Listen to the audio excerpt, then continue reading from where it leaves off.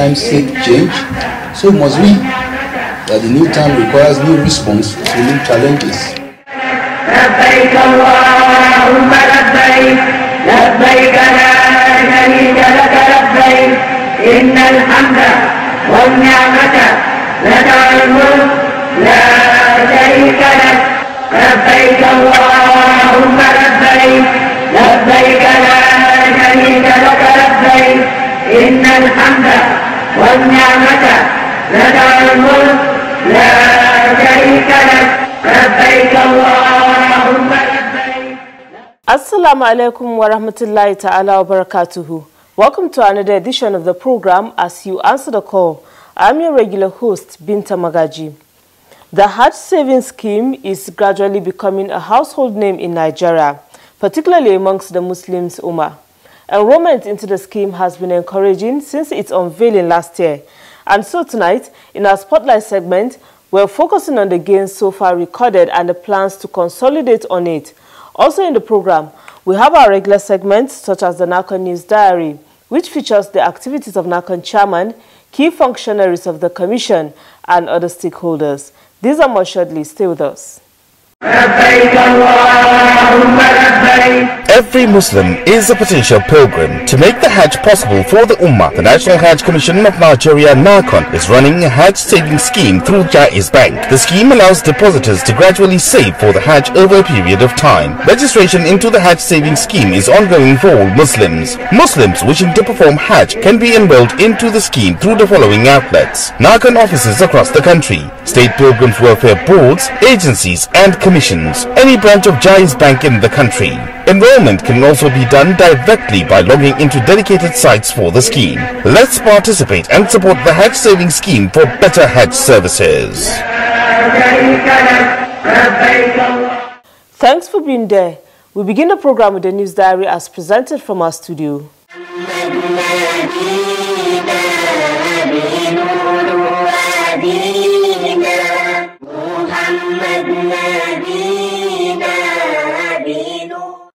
Kaduna State Muslim Pilgrims Welfare Board said it is making arrangements to commence the process of refunding intending pilgrims who are willing to collect their money. The overseer of the board, Hajia Hannat Zailani, stated this in an interview in Kaduna. She said the board will make public announcement as soon as a date is fixed for the refund exercise. In Ondo State, the executive chairman of the State Muslim Pilgrims Board, Engineer Adam Zikrullah, said the board has slated the 7th of July 2021 for the commencement of refunds to intending pilgrims who registered with the board and are willing to collect their money. He said the refund is for 2020 and 2021 Hajj payments. Similarly, in Nasarawa State, the executive secretary of the State Muslim Pilgrims Welfare Board, Malam Ahmed Al-Makura, said the board has mapped out modalities for the refund of the Hajj fares for the intending pilgrims not willing to roll over, pointing out that the refund will be made in phases. He added that provisions have also been made for those wishing to roll over. Meanwhile, the Cross River State Muslim Pilgrims Welfare Board has refunded all intending pilgrims who made deposit to the board. Chairman of the board, Alhaji Abdullahi Memaji, said the refund is in line with NACON directives and the state governor, Professor Ben Ayade. Alhaji Memaji said the board completed the refund successfully on Wednesday, the 23rd of June, 2021. He further stated that the board will notify the public the date for the commencement of registration for the 2022 Hajj. In a related development, Kano State Pilgrims Welfare Board has inaugurated a 17-man committee on Hajj refund. Chairman of the board, Professor Abdullahi Saleh Pakistan, inaugurated the committee. A statement by the board's public relations officer, Hadiza Abbas Sanusi, says the committee, which will be headed by the executive secretary of the board, Alhaji Muhammad Abba Ambata, is to work out plans to refund interested pilgrims and those who want to roll over for next Hajj.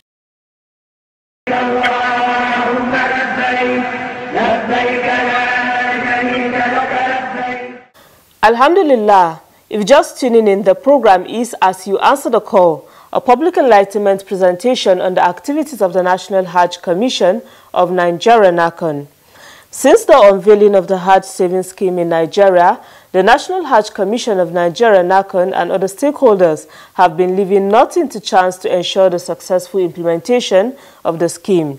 Nearly a year after, How far? So far? For answers to these and other questions, stay tuned for the next segment, Spotlight. Don't go away. لبيك لا شريك لك لبيك إن الحمد والنعمة لك والملك لا شريك لك. The Hajj Savings Scheme was established in Nigeria to serve as a platform for intending pilgrims to effect gradual payment for Hajj fares, particularly amongst low-income earners. Since the scheme came on stream, intending pilgrims across the country have been enrolling. Hawa Abdul Karim is an event planner in Kaduna State. She recently enrolled into the Hajj Savings Scheme and speaks about her plans for the Hajj.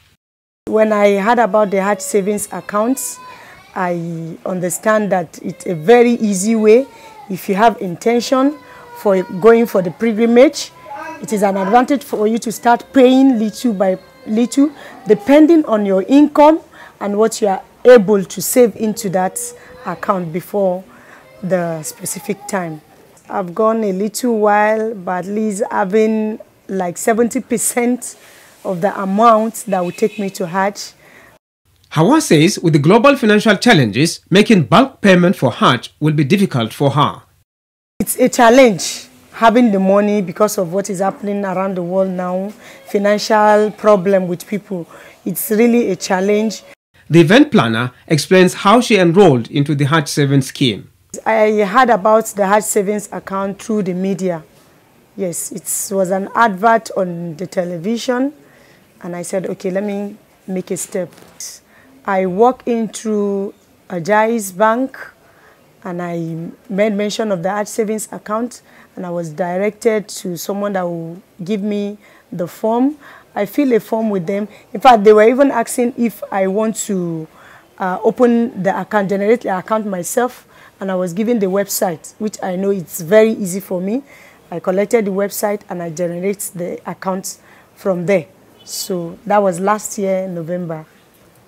With people like Hawa Abdul Karim, the vision of NACON on the Hajj Savings Scheme is on course. Dr. Aliyu Tanko, who is the coordinator of the Hajj Savings Scheme at NACON, says he is happy with the journey so far. I say Alhamdulillah because looking at the time when the airport started to now, when we can say at least the idea of what is Hajj Savings Scheme is now almost becoming household name, especially with the Muslims communities all over the country. The coordinator says no single day passes without the Commission receiving calls from the public making inquiries about the scheme.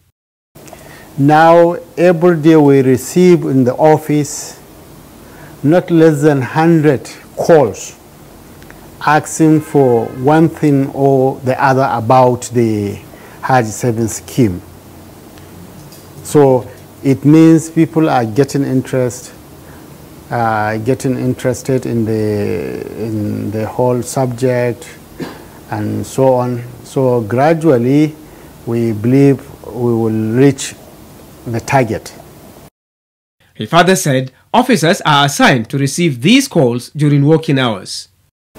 And we have officers assigned to just be receiving the calls and responding to people. And if question asked, the officer cannot provide the immediate answer, then they will be reached out or they will be asked to call back after getting the correct answer, and then they will be given. Other means through which people make inquiries are through state pilgrims welfare boards and branches of Jai's Bank nationwide. We discuss with the state welfare boards across the country and explain all these things to the extent it's like just train the trainers. It was done. So anybody that has any question can go to the state board, and inshallah he will be giving thorough answers to all his or her questions like that. Just like if somebody also is close to any of the Jai's Bank branch, can also go there. Again, there will be answers to questions. And where there are no answers, it will come to the commission, such questions, and the commission will inshallah provide the necessary answers and explanations as the case may be. Hajj planning through the Hajj 7 scheme is expected to commence from the next Hajj exercise. As agreed by the stakeholders, by 2022, that is when the Hajj 7 scheme will become operational. That is to say, people will start going to Hajj through that. For whoever complete his or her own payment will be then eligible to go through the Hajj 7 scheme. That does not mean that other channels of making the payment will stop completely. No, they will go, and then but the fact is, from 2022, inshallah, there will be full operation from the Hajj 7 scheme. Since the Hajj 7 scheme was unveiled, NACON has been engaged in massive awareness campaigns across the country. During these campaigns, state governors were among those enlisted to support and encourage people to participate in the scheme because of its enormous benefits. Some of the statements and commitments of the governors and the chief executives really encourages us that we are on the right track, because some are giving us more than, if there is something like more than 100% support. Through enlightenment and transparent conduct, NACON has been able to build public confidence in the scheme, thereby erasing the initial apprehension when it was introduced. And to consolidate on the gains attained so far, NACON and the states have made arrangements to train personnel managing the scheme. What we are working with the states to ensure, already some states establish even a whole department or desk officers in some instances, just to ensure there is continuity. So we want to believe that inshallah this program has come to stay, and we will continue to use any avenue, any opportunity that will improve. We will keep improving. We will be sending people to courses on how to sustain the program. Apart from facilitating Hajj for Nigerians, the Hajj 7 scheme has the potentials of bringing about economic and social inclusion.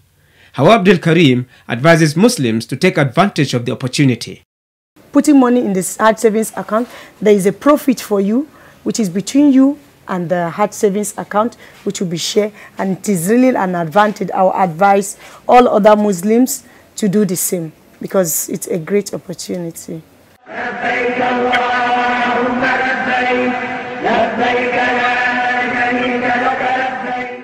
MashaAllah, you're still watching as you answer the call. Coming up next is Making the Hajj.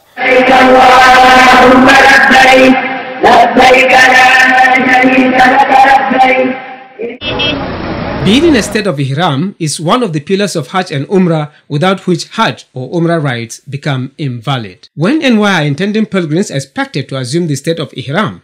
What are the do's and don'ts of Ihram? There's no Hajj without Ihram. If you perform Hajj without Ihram... On Making the Hajj tonight, Sheikh Muhammad Suleiman answers these and other questions. Ihram is one of the pillars of Hajj and one of the pillars of Umrah. Umrah, we have 3 pillars, which if you lose one of it, there's no Umrah. The first is the Ihram from the Miqat. The second is the Tawaf. The third is the Sa'i between Safa and Marwa. With Hajj, Ihram is the first pillar, while Arafah will be the second pillar, standing at Arafah, and Tawaf Ifada, the third, and Sa'i between Safa and Marwa will be the fourth. So Ihram is one of the pillars of Umrah and one of the pillars of Hajj. What should intending pilgrims do before and after assuming the state of Ihram? Once you assume the state of Ihram, you have started the Hajj or the Umrah. So what you say is for Umrah, I say after putting on ihram and the vehicle moves, you say labbaika umraten, or I'll answer the call for Umrah. Then what you'll be doing is to be engaging in praising Almighty Allah. Labbaik Allahumma labbaik. Labbaik la sharika laka labbaik. Inna alhamda wa ni'mata laka wal mulk la sharika la. You are proclaiming that you answer labbaik Allahumma. Oh Allah, I've answered your call. Oh Allah, verily mighty and sufficient and thanks belongs to you alone. You have no partner. You are proclaiming the Islamic monotheism. The more you proclaim, the more the reward. It's desirable for men to raise up their voice, but women to lower their voice. What are the rulings of being in ihram that are peculiar to men and women? The difference between the men and women are, women don't have any special clothes. Women are lucky, they can wear any clothes once it's covered their body. Only their faces and their hands are not be covered. They don't wear gloves and they don't cover their face. And they can wear any clothes for their ihram. But men are to wear 2 white clothes. The underwear and that they cover their body. That's the things for the difference between women and men.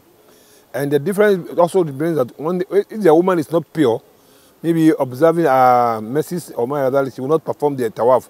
But she put on the ihram till the day she's pure and take the bath, ritual bath, and go for the tawaf and the sayu. Yes. What supplications are recommended for pilgrims while in the state of ihram? There's no special supplication in the state of the ihram. Any prayer you feel you want, your desire, you pray to Allah subhanahu wa ta'ala, even if it's in your language. But it's better you memorize the prayer recommended by Rasulullah saying that Rabbana atina fi dunya asatan wa fil akhirati asatan wa qina adhaban nar. This prayer is so comprehensive that it has taken care of every goodness of this world and that of the hereafter. Sheikh Muhammad Hamisu Suleiman urges intending pilgrims to take in good faith the decision of Saudi government to cancel the 2021 Hajj to international pilgrims due to the COVID-19 pandemic, saying there were similar events in the history of Hajj. This is not the first time that this thing will happen. Last year, 2020, there was no Hajj from the international pilgrims. And this time around, they said the same thing. And this is not the first time. According to history, it's more than 40 times now. There was a time that about 10 years continuously that there was no Hajj. It's the wish of Almighty Allah, and as a Muslim, when anything like musibah comes, we should take it. Say inna lillahi wa inna ilayhi raji'un. We shall continue with the discussions on ihram in subsequent editions.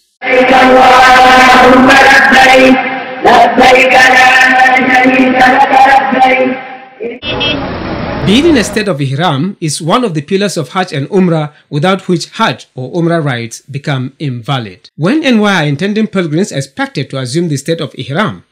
What are the do's and don'ts of ihram? There's no Hajj without ihram. If you perform Hajj without ihram... On Making the Hajj Tonight, Sheikh Muhammad Suleiman answers these and other questions.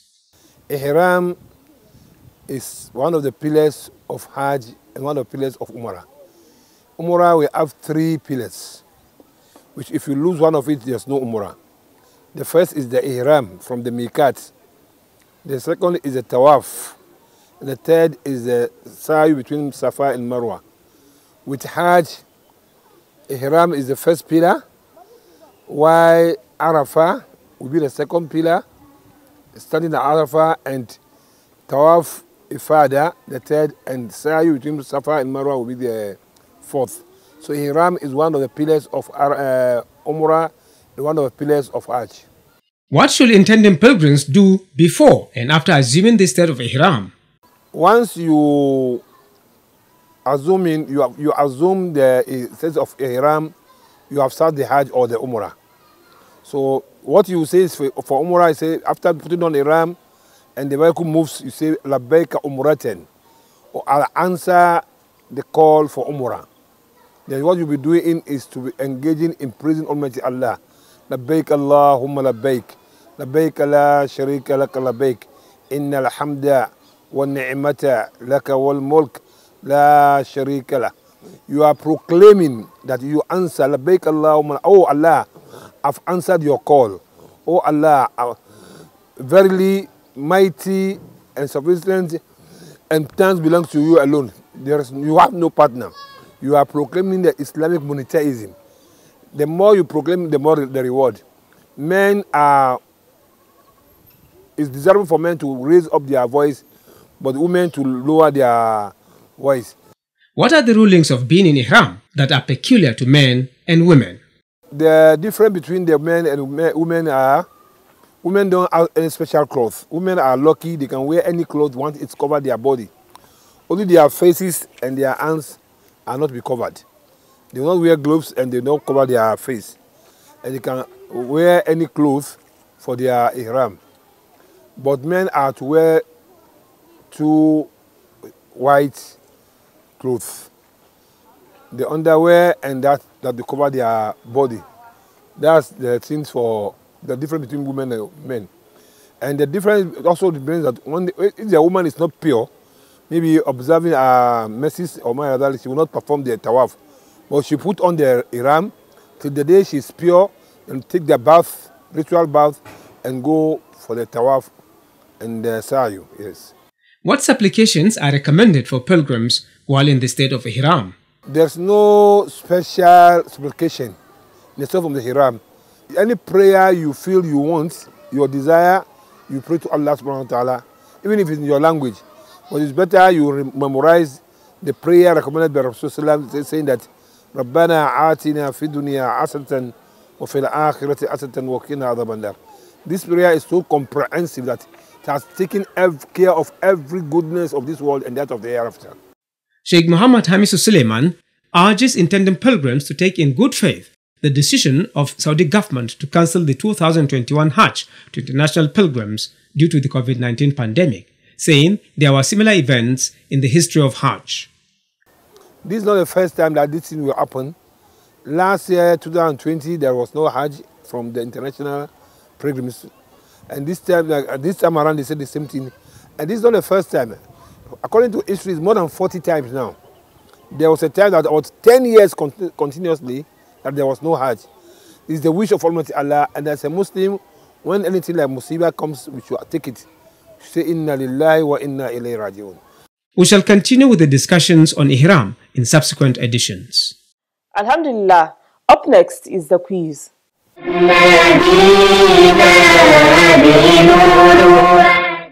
Welcome to the quiz segment. The question in the last episode was, what is ihram? The correct answer is declaration of intention at miqat for the performance of Hajj and or Umrah. The winner is Mariam Salihu from Wuse, Abuja. She provided the answer ahead of others. Mariam Salihu will be contacted on how Nakon will reach her with the prize she won. A quiz winner will get 25,000 Naira cash prize. This is part of Nakon's effort in social investment in Nigeria.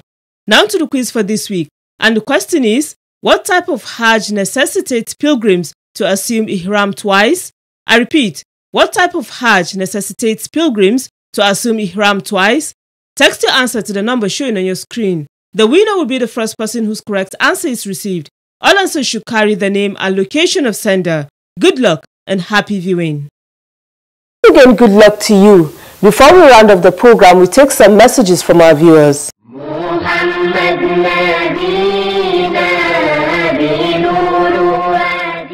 Ahmed Jibrin from Bauchi State sent in the first message. It reads, I congratulate Bauchi State government, Nakon management and the entire people of Bauchi State on the commissioning of the new Hajj camp in the state. The second message came from GSM number 0903 677 4830. It says, Assalamu alaikum. May Allah bless the National Hajj Commission of Nigeria Nakon for its foresight in Hajj management.